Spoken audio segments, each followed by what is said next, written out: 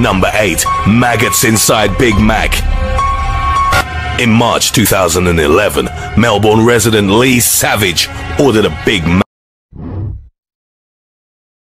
I want to apologize to all of you for what I did. It was very wrong and I am very sorry. I just would like to move on and lead a normal life. You know, get a job and a wife and change my ways. And I hope this apology impresses you, even though my grandmother made me do it and I don't really mean it. You mean you do mean it? I mean, I do mean it. I want Chanel 9 boots. Saw these niggas steady jocking cause they know I'm the truth. Material world. And I send out prayers to the ones that was lost last night. We're actually working right now to identify the families so we can help assist them through this tough time. You know, my fans really mean the world to me, and I always just really want to leave them with a positive experience. And anytime I can make out, you know, anything that's going on, I stop the show and, help them get the help they need. I could just never imagine the severity of the situation. We've been working closely. With everyone to just try to get to the bottom of this. The City of Houston, HPD, Fire Department, everyone to help us figure this out. So if you have any information, please just contact the local authorities.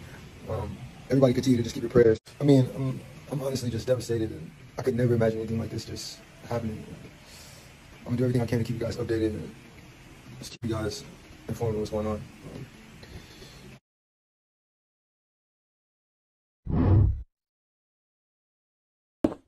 I was splurging at North Park, trying to look rich. Could've bought her ass for my mom.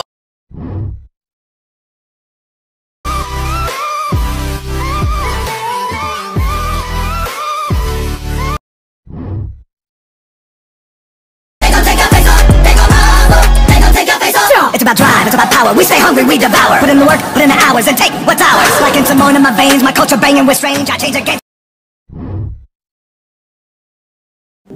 I'm sorry, y'all. I really don't give a fuck. My condolences. If you can contact the police department, Houston Police Department, we can figure this out.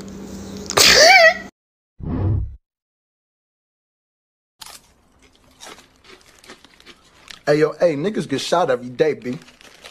You be alright, nigga. You tough, right?